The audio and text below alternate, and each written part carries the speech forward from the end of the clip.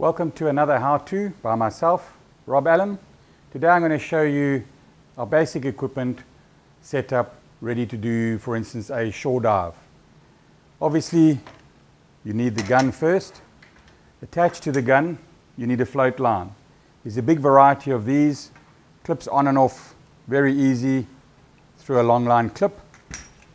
The other end of that attaches to your buoy. That can be 5 litre, 7 litre as in this case, or a 12 litre. Some come with flags, with weights. On a shore dive, you'll need to have a fish stringer. That clips in there at the back. That's a 2mm cable with a plastic sheath to protect it and a sharpened stainless pin. The sharpened end also has a notch. This allows you to grip when pushing through the fish's eyes. Most thread fish through the eye or through the bottom of the jaw and out the top, especially with fish with sharp teeth. You need to keep their mouth closed. When swimming out through the shoreline, you don't want this dragging. This can foul with the reef.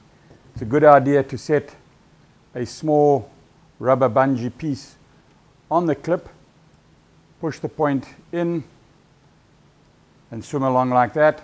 Nothing to foul. When you need it, grab that with one hand, pull, and it releases.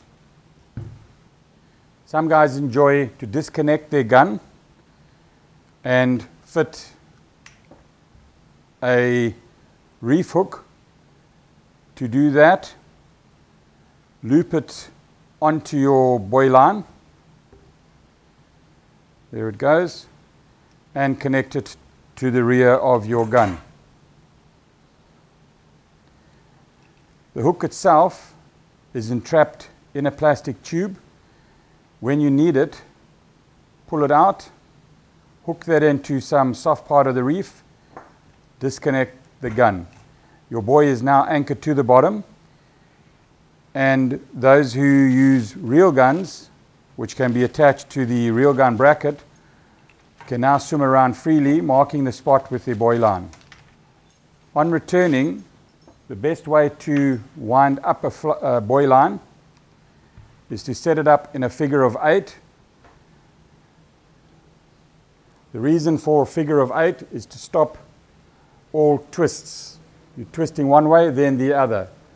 If you wind it up like you would a ball of string, you're setting a twist into it. It's always best to set it in a figure of 8. No twists, and it comes out much easier.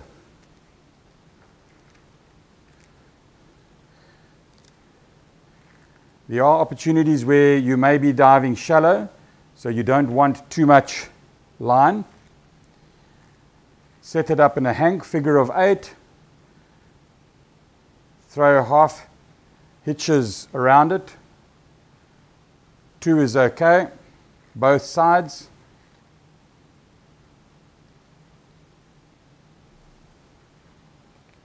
You've now shortened your float line quite considerably and can continue diving in the shallows with your buoy much closer to you.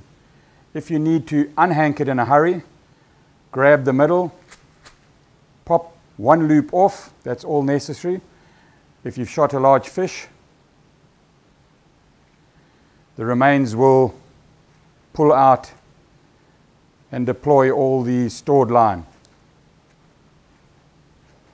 As you see, no twists, no entanglement, pulls apart very easily. Another option is our blue water bungee line. This comes in 20, 25 or 30 meter lengths. Quite strong to pull on.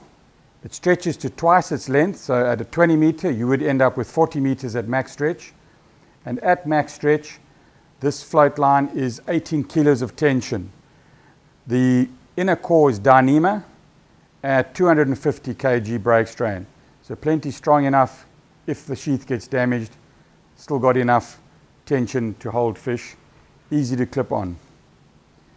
The reason all our float lines don't have clips is because we have clips on the buoy.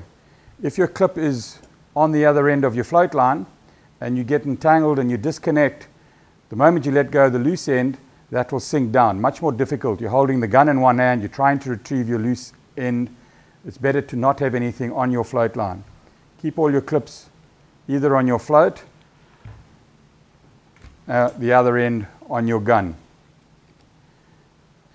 We also have a variety of masks and snorkels. These are our latest snorkels, plain black or camo. Very simple, no moving parts, easy to use and light. The snapper mask comes in either green or black. Very easy to adjust in the water, tension, or push a button to release. You don't have to take the mask off. This is our reef style, low volume. Then for game fish, it is better to use full lens. The difference between the two is in open water with an open central section, your ability to judge depth improves. The moment you have something in the middle, it can affect your ability to judge depth. This is very important when hunting game fish. In terms of fit, there's a variety of shapes of person's face, so we have a second version of a similar style game fish mask, also with easy adjustments.